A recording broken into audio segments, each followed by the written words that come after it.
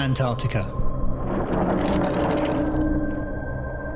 One of the most barren and most beautiful environments on our planet.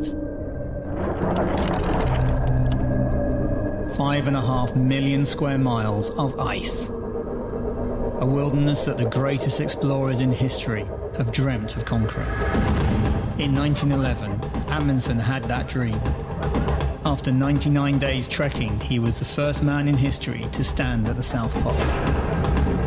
To this day, less than 300 people have reached the pole overland. This expedition remains without doubt one of the greatest journeys known to man. But in December 2011, we want to break new boundaries. In conjunction with Thomson Reuters Icon, we're developing a specialist vehicle to cross Antarctica and reach the South Pole.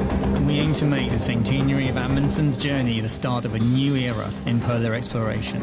A new era achieved with a new tool, the next generation Polar Performance Vehicle.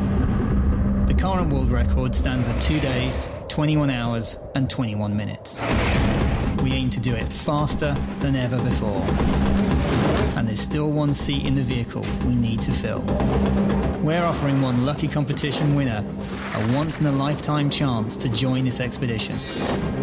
Break the overland world record to the South Pole, transform Antarctic transportation, and write your name into the record books forever.